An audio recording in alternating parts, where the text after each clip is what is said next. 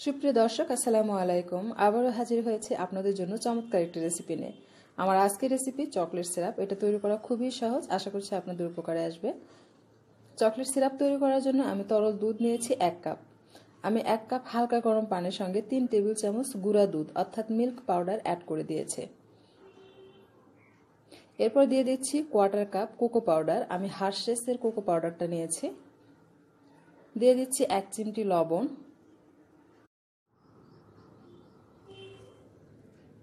দিয়ে দিচ্ছি 2 টিস্পুন ময়দা আর 1/3 কাপ চিনি, অর্থাৎ এখানে 6 টেবিল চামচ চিনি রয়েছে, সেটা আমি অ্যাড করলাম। এখন সমস্ত উপকরণগুলো হ্যান্ড হুইস্ক দিয়ে খুব ভালোভাবে মিক্স করে নিতে হবে, যেন কোনো কিছুই দলা পেকে না থাকে।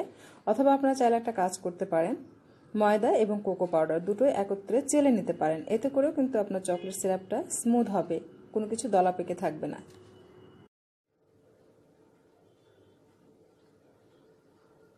এটা আমি এখন চুলায় বসিয়ে দিয়েছি রান্না করে নেওয়ার জন্য। এই পর্যায়ে চুলার আঁচ থাকবে মিডিয়াম আছে। এটাকে অনবরত নেড়েচেড়ে রান্না করতে হবে। আর হ্যান্ড হুইস্ক দিয়ে নেড়েচেড়ে নিলে যেটা হয় যে আপনার সসটা স্মুথ হয়। স্প্যাচুলা বা চামচ দিয়ে রান্না করলে যেটা হবে, যেহেতু ময়দা অ্যাড করা আছে, একটু দলা পেকে যাওয়ার সম্ভাবনা থাকে বা নিচে থেকে লেগে যায়। সো আপনারা চেষ্টা করবেন এভাবে হ্যান্ড হুইস্ক দিয়ে রান্না করার জন্য। বেশ কিছুক্ষণ রান্না করার পর যখন এরকম বলক চলে আসবে, তখন অ্যাড করে দিতে হবে বাটার। তো এই পর্যায়ে আমি বাটার দিয়ে দিচ্ছি 2 থেকে 3 টেবিল চামচ। এই বাটার গলে যেতে যতক্ষণ সময় লাগবে ততক্ষণ ধরে এটাকে রান্না করতে হবে। আপনারা যদি সসটাকে পাতলা করে রান্না করে নিতে চান, সেক্ষেত্রে দুধের পরিমাণটা আরেকটু বাড়িয়ে দিবেন, তাহলে আপনাদের সসটা পাতলা হবে। তো আমি যেহেতু ঘন করে রান্না করছি, সো আমি 1 কাপ দুধ দিয়েছি। আসলে সস পাতলা কি ঘন করে তৈরি করবেন, সেটা আপনার নিজের উপরে ডিপেন্ড করছে, যে আপনি কীরকম সস তৈরি করতে চাচ্ছেন, পাতলা কি ঘন। যদি পাতলা তৈরি করেন দুধ বেশি দিবেন, আর যদি ঘন করে তৈরি করে নেন, সেক্ষেত্রে আমি যেভাবে দিয়েছি সেম টু সেম সেভাবে আপনারা রেসিপিটি ফলো করে তৈরি করলে আপনাদের সসটা এরকম ঘন হবে।